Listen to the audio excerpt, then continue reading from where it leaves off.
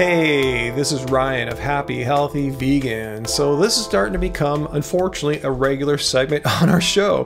Videos about pandemics arising in the world that are due directly to animal agriculture. My first one this year was back in the spring when I made this video about the then not too widespread coronavirus and how its most likely origins are in wet markets in China. And it was not just a week ago when I made this video about swine flu also arising in pig farming in China. And now this week we're hearing about some cases being reported in Mongolia about the Bubonic Plague being a new potential pandemic that we need to worry about. Yes, the Bubonic Plague, the one that wiped out approximately 1/3 of Europe's population back in the Middle Ages. So here's some of the basics from CNN. They say that authorities in the Chinese region of Inner Mongolia are on high alert after a suspected case of bubonic plague. The disease that caused the Black Death pandemic was reported on Sunday. Said hospital alerted municipal authorities of the patient's case Saturday. By Sunday, it got so serious that local authorities had issued a citywide level 3 warning for the plague's prevention, and the warning will stay in place until the end of the year.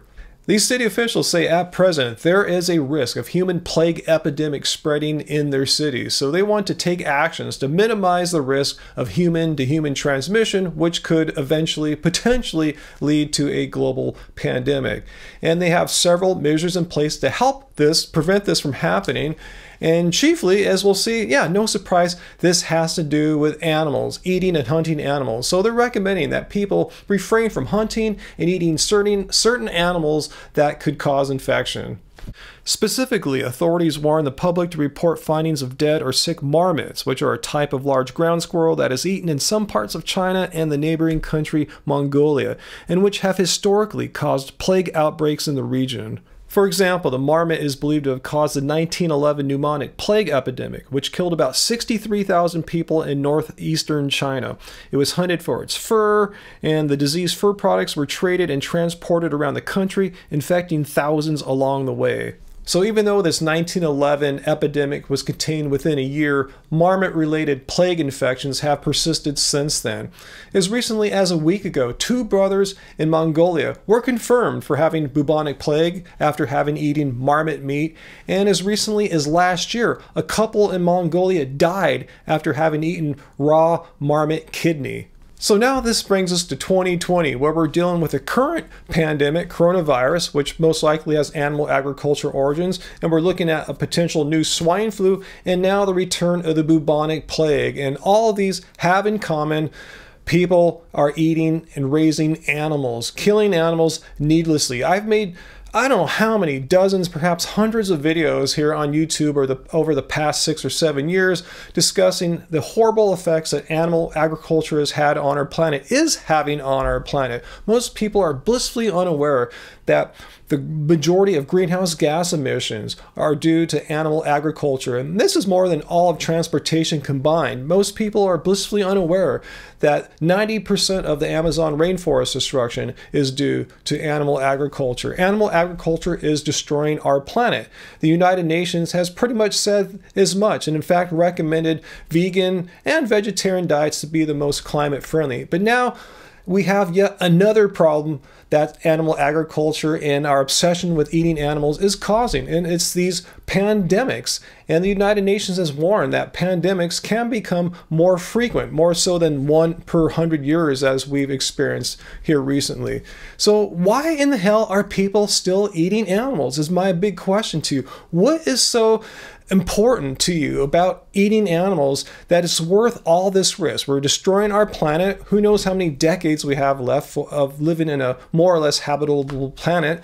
And now we, on top of dealing with planning for climate change, we as a species have to endure pandemics on a more regular basis, as it seems here. They're economically devastating, not to mention the loss of life. Why are we still eating animals for? Can someone please explain to me in the comments why it's so worth it? Because it's absolutely needless. We're destroying the planet needlessly. We're needlessly killing billions of animals every year. Yes, billions of animals that don't need to die. We can just live off plants, and we could end starvation because all the land that's being devoted to animal agriculture, if we use that for raising food for humans, instead of having a middle creature eat the plants that we in turn eat, we could solve world hunger. It's just absolutely pointless that people are still eating animals. Why are we putting the health of our planet at risk and the health of ourselves at risk with all these potential and actual pandemics that arise from animal agriculture? And some of you might be saying, well, you know, it's not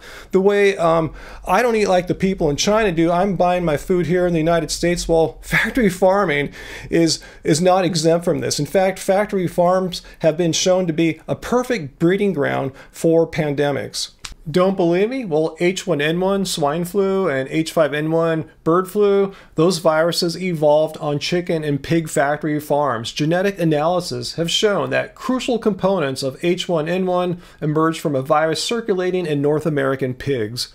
And if you need yet another reason to give up eating meat, COVID-19 is spreading like wildfire amongst slaughterhouse factory workers. So everyone's losing by people continually eating meat. People are losing, animals are losing, our environment's losing, our planet is losing, our economies are losing. It's really a complete lose, lose, lose, lose situation by eating meat. And going vegan on the flip side is a win-win-win. It's a win for the environment, it's a win for the slaughterhouse workers, it's a win for our health, and it's a win that these pandemics won't needlessly arise. There has never been a pandemic that was traced back to kale farming or any kind of plant farming.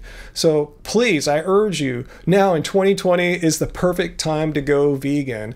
There's so many great vegan foods. If you must like say, I could never give up hamburgers. Well, there's great vegan hamburgers. There's great vegan ice cream, great vegan cheese, butter, whatever you name it right now in 2020. A very delicious and affordable vegan option exists for you. So there's absolutely no reason to not be vegan right now. There's every reason to be vegan. So anyway, leave your questions and comments down below. Share with me reasons why you still haven't gone vegan. If you're still watching, let me know and I'll try to answer them. You know, you might have some, questions that I get asked frequently and I can help you out with them down below. So please let me know why you're not vegan right now in 2020. Do you not care about any of these issues that I brought up, which blows my mind because these are existential issues that affect every one of us here. So hit like on this video, share it. Until next time, guys, let's keep it carved.